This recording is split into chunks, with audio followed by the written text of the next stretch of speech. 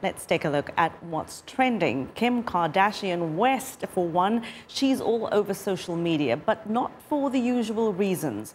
The reality star was robbed at gunpoint in her private rental apartment in Paris. 5 men in ski masks and police jackets were involved in the robbery at about 3 a.m. local time. 2 of the men bound Kardashian's hands and feet with tape, then locked her in the bathroom before taking valuables worth several millions of dollars, including jewelry and 2 cell phones. Kim's husband, Kanye West, interrupted a performance in New York when he received the news. The world's first bionic games get underway within days, with competitors from 65 countries taking part. The Cybathlon event is scheduled to kick off October 8th in Zurich, Switzerland. It's organized by the Swiss Federal Institute of Technology. The games are funded and supported by universities and companies that specialize in technologies to assist disabled people.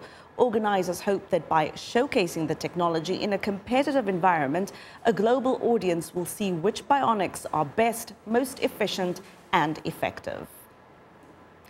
And in other technology news, this time in China, smog routinely blankets the streets of China's cities, but a Dutch artist is offering an eccentric solution to China's air pollution problems. He's created a 7-meter metal structure that takes in smog and breathes out cleaner air. The smog-free tower is comprised of 45 silver plates. It contains an air-purifying machine that catches smog particles and turns them into pitch-black powder.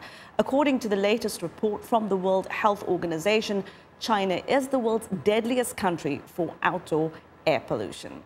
And that is what's trending.